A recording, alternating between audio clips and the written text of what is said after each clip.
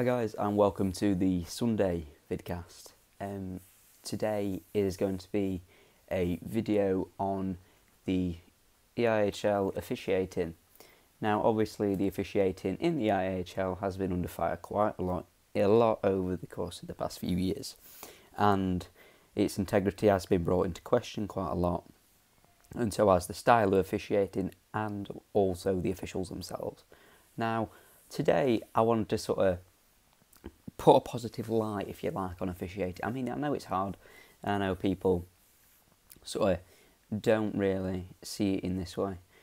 But obviously, I personally am a football referee, and I see it sort of as an official's perspective more than anything else. So I'm not the sort of person that really gets on an official's back in ice hockey. So we're going to start talking about actually people's favourite official.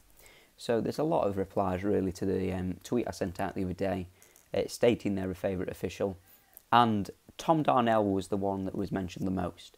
Tom Darnell was mentioned about 4 or 5 times, in fact. So Darnell is really the sort of, people say he's the highest of the ranks. So it used to be Darnell and Hicks, I think. They were the 2 top referees in the division. And obviously the bottom sort of referees might be sort of certain names. Obviously people might be able to fill in the gaps. So we're going to start talking about like the referees and sort of what they bring to the game. So obviously we're going to start with Tom Darnell. Now Tom Darnell is said to have a lot of sort of banter with the players, with the fans. He's said to have a lot of that, and obviously coming with an official needs to be a lot of professionalism, and if there isn't the professionalism, then they're going to lose control of the game. So when they lose control of the game, it reflects badly on them. It sort of transfers to the fans. Fans get on the referee's back, and obviously the referee then can ultimately lose control of the game if he doesn't control the players in the first place, and if he doesn't sort of talk to them on a personal level. And that is also quite a bad thing, really. If they lose control of the game, then it just spirals out of control in every single way possible. I mean, the fans go, players go, Steeler Dan goes. You know, it ends up being against them more than anything. So obviously, Darnell and Dean Smith were actually the 2 referees. That were mentioned as sort of the best 2 to have. So if it's Darnell and Dean Smith, a lot of people say that it's nice to have them 2 as a duo, really. Refereeing the game, and obviously if you have them 2, then it does give you confidence as a fan that, you know, the game might be refereed very well, and it might also be officiated very well. You know, if the 2 referees are doing well, and the 2 linesmen will respond, if you like. So, and that brings me on to Liv Anderson, obviously EIHL linesman, or assistant referee, if you like. So Liv Anderson came in last year. She was, I think she's the first female linesman to actually officiate in the EIHL, which is quite exciting, especially for the EIHL itself, and like how much it sort of wants to express in other sort of like departments, if you like. So let's say that it has always been a male-dominated sport with male officials, and obviously Liv Anderson coming in, it's a breath of fresh air, and I really did like it, and she has really been commended for her abilities. And it's great to see, really, because at the end of the day, it can be daunting. If you're like the first female official coming into the league, it can be daunting if you've got like people on your back, like all male players, you know.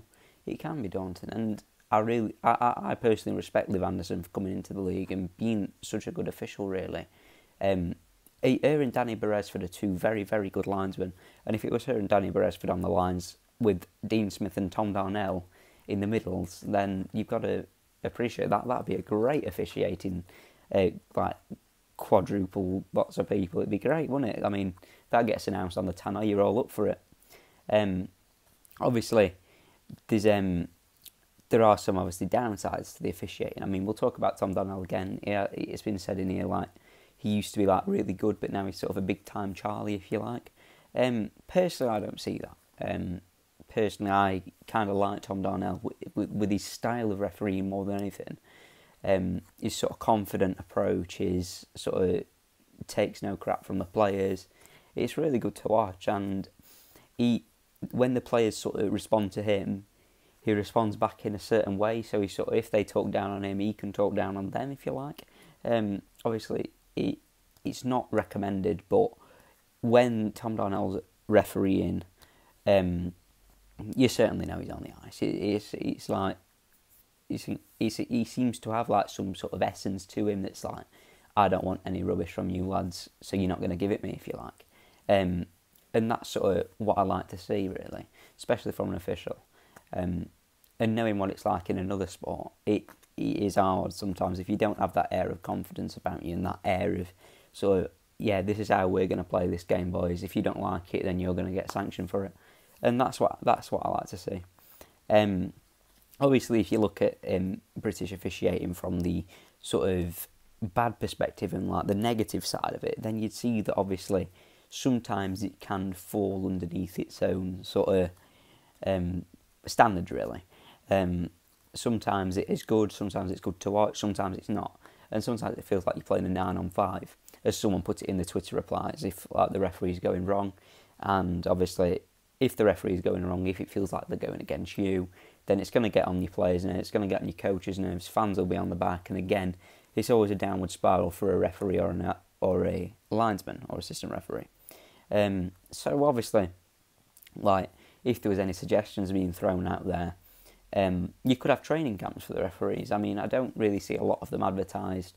I don't see a lot of sort of meetings going on for officials or anything like that. I'd love it if they were made public, like if the meetings were sort of said like, oh yeah, there is a referees meeting at this date.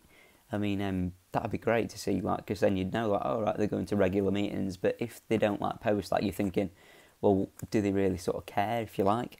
And obviously the EIHL are in charge of all that and determining meetings, determining who gets promoted, who gets demoted. I don't really know how the officiating system works. I know how it works in football, obviously, but in ice hockey, I don't really understand the sort of if you get promoted or demoted. I'm sure you do. I'm sure you get promoted anyway, because there have been referees that have gone up the ranks, and some of them have certainly done quite well. I mean, James Irons, I saw him refereeing a Women's Premier League game. I think it was the Sheffield Shadows against Kingston Diamonds. Sheffield, I wrote a match report for it, and Irons was the referee there. And then I think it was the next season, the season after that, he was then at the Arena, and I think he got promoted that season, so he became a linesman in the EIHL, and that's sort of, it's always good to see that sort of linesman referee sort of getting up to that level, getting up to the standard. Now, obviously, sticking on with that, is the four-man system. Now, the four-man system was introduced in after December 2017. I remember it just coming in after then, and what it brought to the game. I personally like it. I like the four-man system. I don't think the three-man system necessarily worked, especially since the league was developing and becoming stronger and stronger each year. I think the four-man system was a good thing to introduce, but what's not good to introduce in the four-man system is the fact that sometimes you have referees paired up with younger referees, sort of inexperienced referees, that possibly shouldn't sort of be in the league, if you like, but they're sort of there to make the numbers up, if you know what I mean. So it's sort of a case of an EPL referee stepping up to the IHL because there's not enough numbers to cover the 6 games that go on at a weekend, or 5 games. And that would be sort of the thing you'd expect sometimes. You'd sometimes expect top referees to referee the game, but sometimes you don't. And obviously sometimes you do get linesmen that should be in the EPL or NIHL. It is NIHL now, sorry, apologise for that. But the NIHL referees obviously step up. And I respect them for it, because obviously it's quite a daunting atmosphere, isn't it? If you sort of go from Sheffield Steel Dogs on line to Sheffield Steelers on the line, that's sort of a 4,000 or 5,000 difference and a lot more fans. So again, it could be daunting for them as well. So that's what you've got to take into account.